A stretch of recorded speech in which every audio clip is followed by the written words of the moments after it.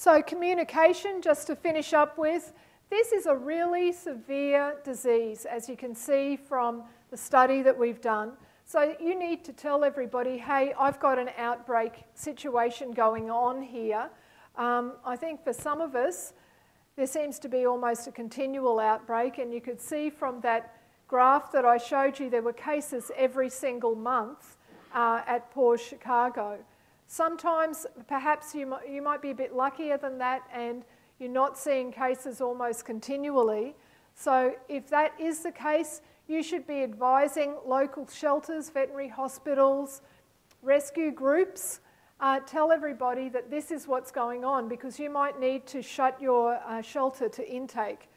And you need to educate your foster caregivers as well as the adopters about the risks. If there has been panleukopenia recently in your shelter, that will be all of the people that are taking care of cats from 3 days before the first case was recognised.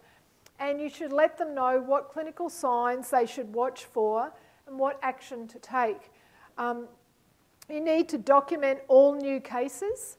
So the main methods of documentation, of course, you need to write it all down. You need to document who those cases are, what's their ID number, age, gender, where you got them from, and also the diagnostic results. So did you do fecal antigen tests? Did you do blood smear? When did the clinical signs develop? What were the clinical signs? You need to document that, because, again, you build up a pattern, and you can also use those records to help you manage your population.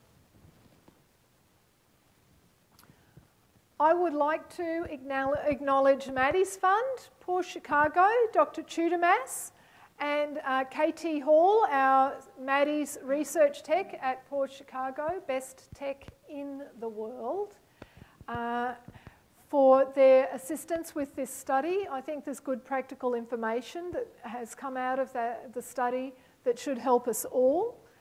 Thank you very much. I think it's break time.